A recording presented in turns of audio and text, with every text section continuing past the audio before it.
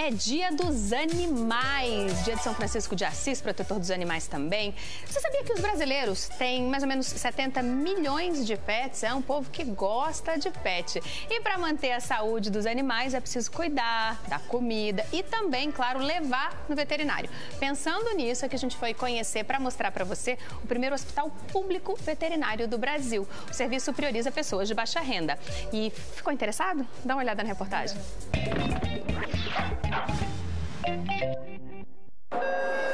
Glorinha da Gislene.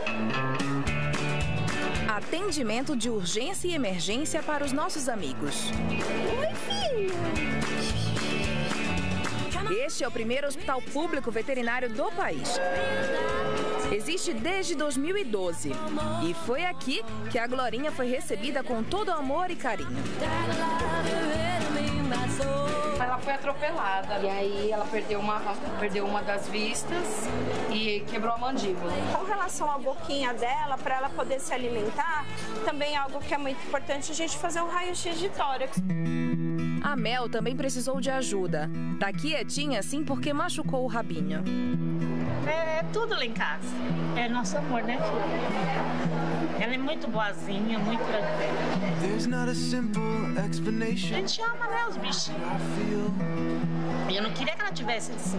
Eu larguei minha casa, larguei marido, larguei filho, pra poder ficar aqui com ela. Quero que ela fique boa.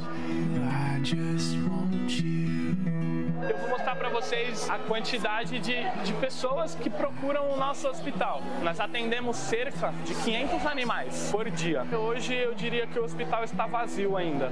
Já foram abertas 480 fichas e ainda são 9 horas da manhã.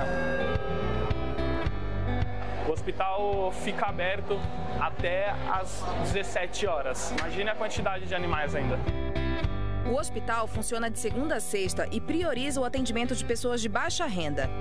Basta levar RG, CPF e comprovante de residência.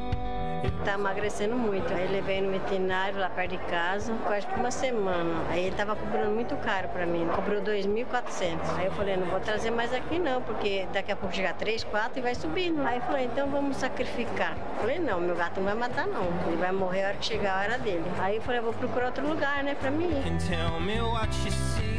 Uma ajuda e tanto para quem precisa tratar o pet. Temos um serviço completo que conta com clínica médica, clínica cirúrgica, clínica ortopédica, cardiologia, internação, ultrassom, exames de imagem, raio-x e exames de sangue completo.